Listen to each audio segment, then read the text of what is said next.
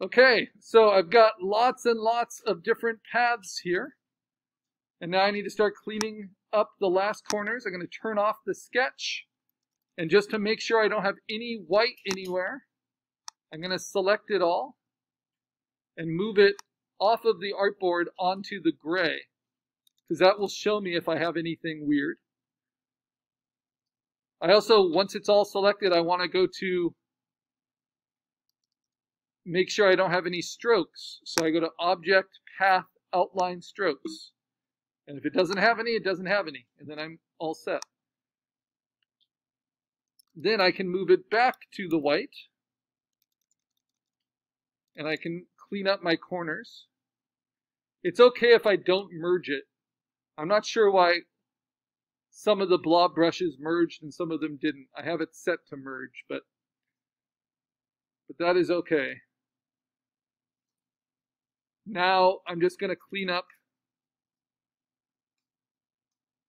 some of the last stuff I did, because this is really hard to freehand, just like it would be with a regular brush pen. So I'm going to use the small selection tool and then use the pencil tool and try to clean up these corners. And remember, there's an inside edge and an outside edge. I pretty much inked this for the inside edge, so it's just the outside edge I have to clean. And if I want to clean this inside edge, sometimes, and if they're not merged, sometimes I have to merge them, force them to merge. And make sure that doesn't fill in something with black I didn't want it to fill in. And it seems like it did. No, it didn't. Good, okay.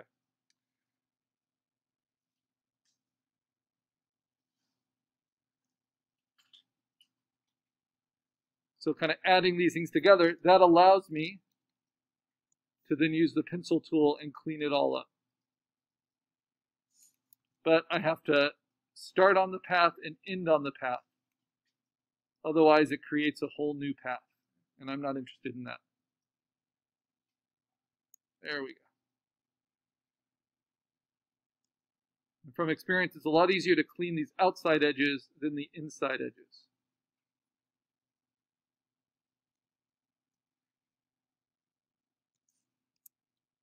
Oops. So I hold down Command to get to the small selection tool.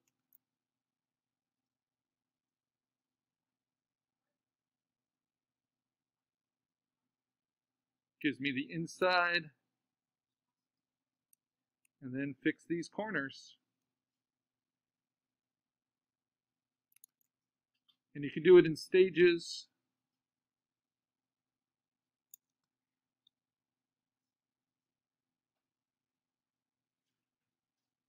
Because often your pencil tool will add anchor points. That makes it a little bit easier to stay on the path. And then if it gets a little too wonky, you can always use the smooth tool. And you see that will only work on the selected edge.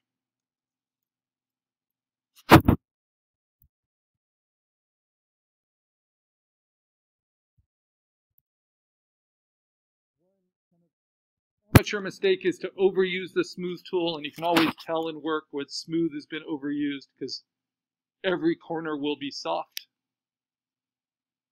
And so you just use the smooth tool when you need it.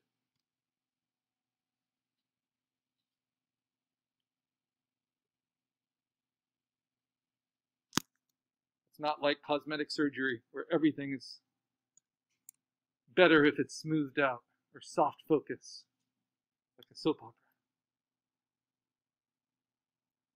Sometimes you need those sharp corners.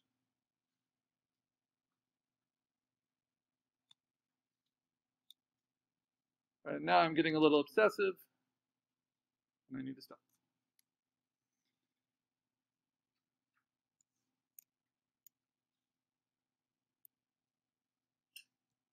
Just keep it simple.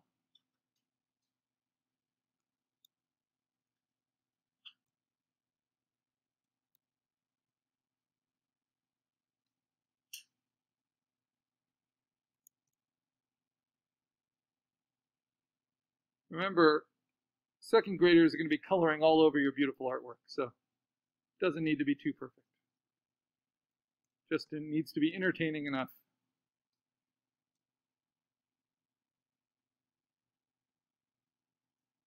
For the little hellions to get their crayons on.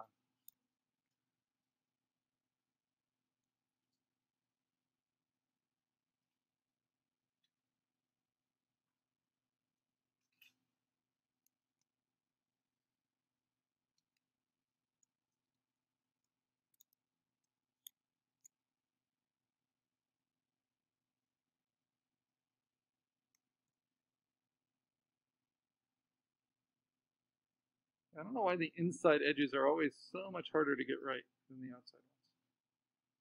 It's just harder to get the angle on.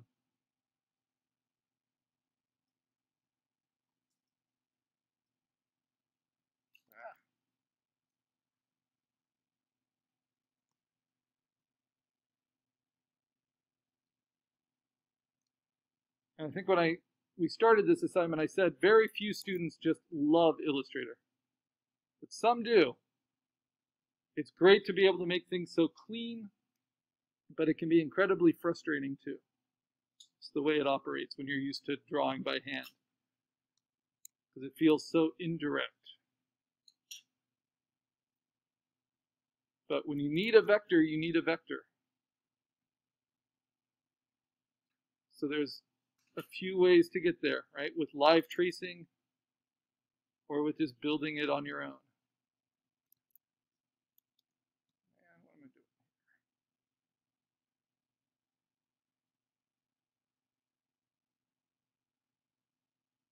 There we go. All right, almost done.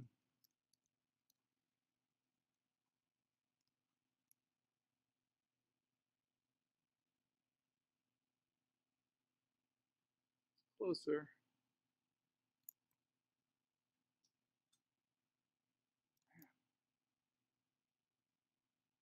There we go. Get lots of practice at failing in digital art.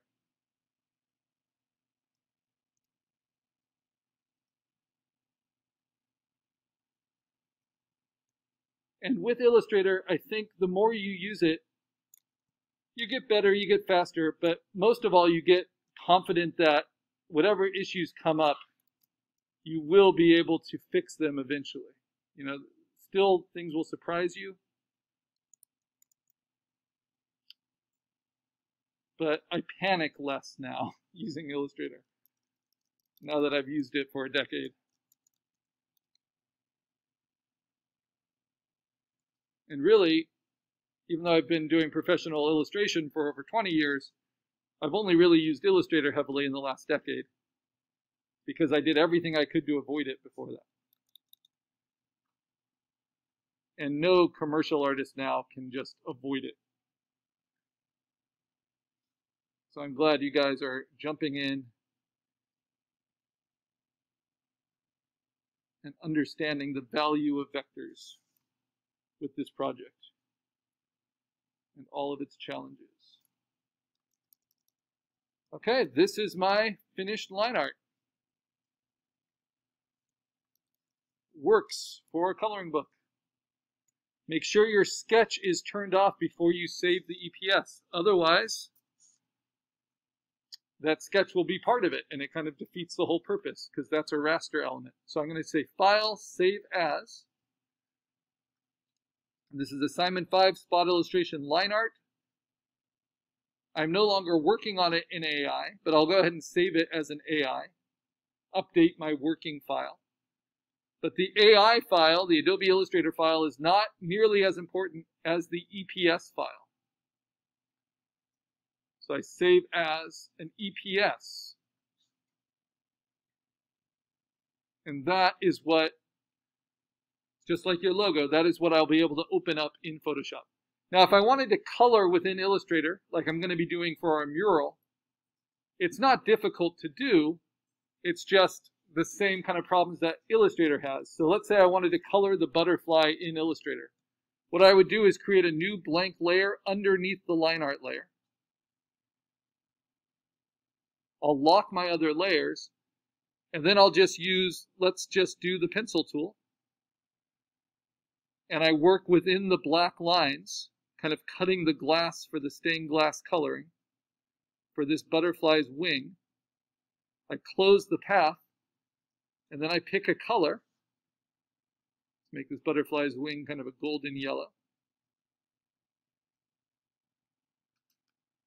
And there it is. And then I can keep layering up colored pieces of paper, right, behind the black line art. And if I wanted to, I could even replace the black with something else. Now, Illustrator and vectors are best when it's just solid flat color, right? But Illustrator has improved, and I can now do things like gradients as well. So you'll find it all under the window tools. I can fill with a gradient, and then I can pick colors on the gradient, and I can tilt the gradient. It's a little less user-friendly than Photoshop is, but in practice it's the same idea. And then I can apply that kind of fill color to other areas, right? So if I make a new path, the other wing, I have the pencil tool still set on smooth. Usually I would turn it to fully accurate for this. Then I can use the eyedropper tool and just steal that same kind of fill color, whether it has gradients or not. So that's how you color with an Illustrator. And sometimes you do that for a color logo if the color is always part of the logo, you know, like a red dot or something. In practical purpose, we want the line art to be the vector, but we can color it using a raster program. So I've already saved it as an EPS, and I've saved it as an AI file. This EPS file, this is the one that matters. And what I do is I now open Photoshop, and I say File New, just like when we made our logos print ready. So this is setting it up to color. And I'm going to make this 10 inches wide, because my illustration is wider than it is tall, by 8 inches tall, by standard lab resolution, which is 350, 50 pixels per inch higher than professional printing. Create. It's going to fill it in with white. Notice I didn't right-click and say Open with Photoshop because that would force me to rasterize it. Then, just like we did with your EPS logos, I drag the EPS onto the 8x10, 350 pixels per inch. And then, just like I did with the logo, I'm going to make it look good. I can hold down Option so it centers within that space, and then hit Return. And this is now a smart object, which won't let me edit it. It will let me distort it, it will let me rotate it, but I do not ever want to rasterize it because I want it to be clean at any size. So right now it's as clean as it can be at 350 pixels per inch at 8x10.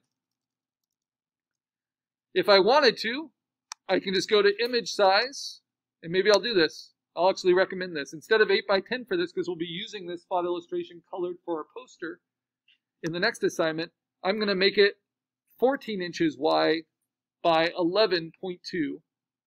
I'm going to resample. I'll just do 11 and make that by 350. So it just really increased in size. It went from 28 megabytes to 53 megabytes.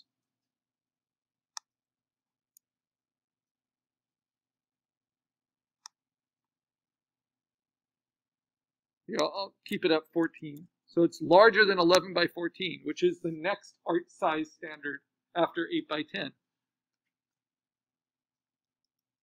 So now it's that. And what's great is because it was still a smart object, it's still now even cleaner because it took the vector and it reestablishes that vector at the newer, higher resolution. So that's why we want to keep our vector as a black line art. Okay, the other thing to keep in mind is that when you output an EPS, that's made for professional printing. So it